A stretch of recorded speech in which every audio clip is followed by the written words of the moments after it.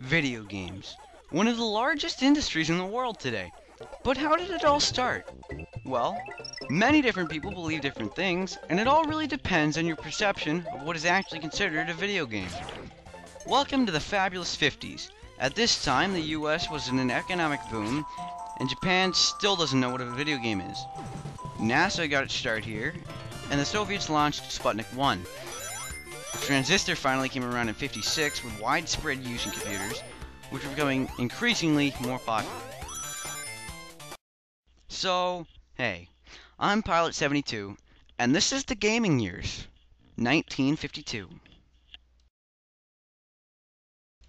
Last time we looked at 1951, and previously we looked at 1947. This time we're moving 5 years ahead to 1952. Back in '52, a computer called EDSAC could run a computer program called OXO, which is literally just an early electronic version of tic-tac-toe. Yeah, I'm talking about one of those gigantic computers that took up almost a whole room, and it was being used to simulate a game normally played with a piece of scrap paper and a pen or pencil. Yet, OXO is notable as the first ever game to use a graphical display.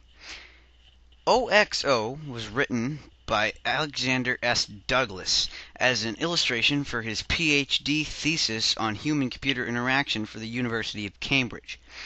The game was played by using a rotary telephone dial as a controller. If you're really young, a rotary dial is one of these things. Yeah, old. In OXO, the player versed the computer, and the game was displayed on EDSAC's 35 by 16 dot matrix cathode ray tube.